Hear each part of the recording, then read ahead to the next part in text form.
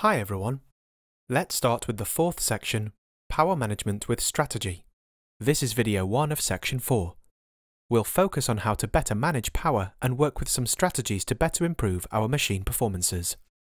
With more SoCs and improvements in CPUs, integrated devices and power domains in the Linux kernel keeps evolving, and power management capabilities are consumer priority. First, let's log into our Linux and then open up our Synaptic Package Manager. We'll be prompted to include our password, so make sure you also do that. Click on the search in Synaptic Package Manager and search for our installations, microcode, then search for it. Under the result, select AMD if your machine is AMD. If it's Intel, choose Intel. We'll choose Intel for this course, which is the Intel microcode. Right-click for Mark for installations. Then select the Apply Reside search. We'll get a pop-up, then select Apply from the pop-up again. Done.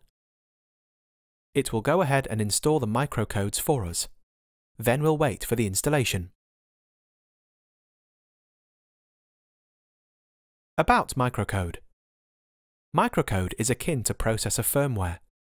A microcode update is kept in volatile memory. Thus, the BIOS/UEFI or kernel updates the microcode during every boot. Processors from Intel and AMD may need updates to their microcode to operate correctly. Create firewall configurations easily with GUFW on Ubuntu. A firewall can be the single most important tool to manage the security and power management of your Linux machine and network. After the installations, let's install another useful tool for our guest OS. Click the search, type GUFW on the results, mark the result for installations, and then follow the same steps we used for the microcode. Simple.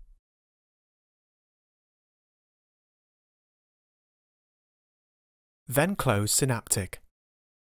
On the Ethernet and Power panel, select Settings. Then we wait for it to come up. Head to the Power Management and select the Power Server to select when the screen to time out or go blank to save power.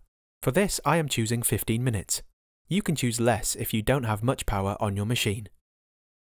For Suspend and Power button, you can also make changes to that by selecting when idle and then put it on for 1 hour.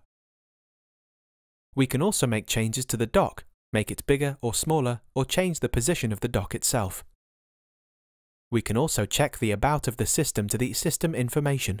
We can see from previous installations, we select the right microcode, which is for Intel. Now head to the search for applications and type GUFW for the firewall. Type in your password and it will show up. Make sure the status is put on, or change the profile to public, office or home. That's all for this video.